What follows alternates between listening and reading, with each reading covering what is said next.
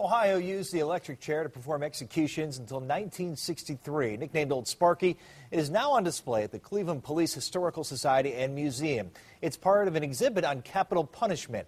News Channel 5's Tom Livingston shows us Old Sparky and an era when executions actually took place on Public Square. It's only the second time it's been on display outside of the penitentiary. 315 people, including 3 women, were put to death in this chair, nicknamed Old Sparky. So there is some wear and tear, but actually, if you look at it, it's in pretty good shape. The chair is the centerpiece of an exhibit at the Cleveland Police Museum on capital punishment. A picture shows a man about to meet his fate. The hood the condemned wore is on display. Pictures of the first 10 to die in the chair, including the youngest at 17 years old.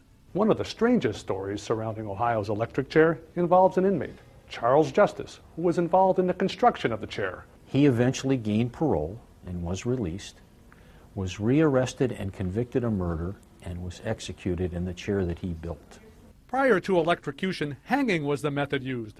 An 1876 hanging of murderer William Adden took place in Cleveland's Public Square. The sheriff used to sell tickets to the hangings.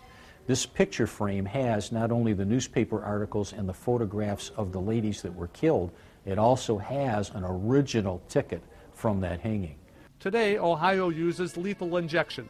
Public tours of the electric chair ceased in the 1930s.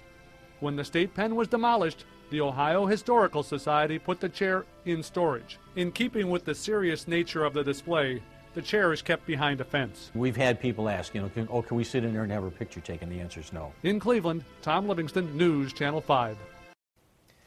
Tommy, thank you. And stories former WEWS reporter Alan DePietro did of the electric chair in 1983 are part of that exhibit. It runs into November. The museum is open weekdays from 10 to 4. Admission is free. It is located on the police side of the Justice Center.